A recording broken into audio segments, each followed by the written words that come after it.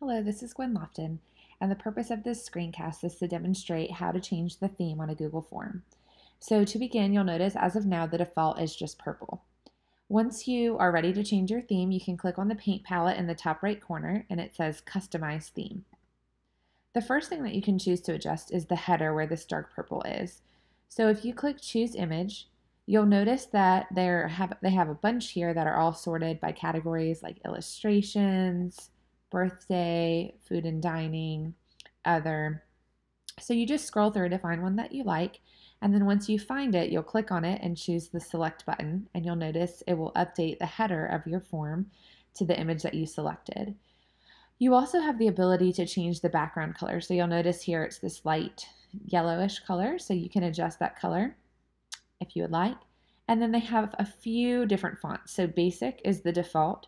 There's one called decorative, formal, playful. You can choose which one you like of the fonts there. If you don't want to use one of the images that Google has by default, you can upload your own image as well. So you can click Upload Photos. If you have one, you can select it from your computer or you can drag and drop. I happened to download one before the screencast got started. So I have one of a sunset. And then it gives you the ability to crop where you want the header image to be. So I'll go ahead and choose this and hit Select. And you will notice that my image header will now be updated with that.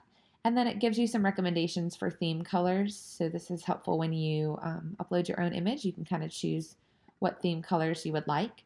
If you want to see what it will look like for someone who's completing your form, there's this eye up here that says Preview. And you can click on that and it will open a new tab and it will show you what the person completing your form will see. So that's an easy way to take a look at what someone will see. You can click on that pencil to get back to where you were editing, or you can just go back to the previous tab and continue working that way. So that is how you change a theme on a Google form.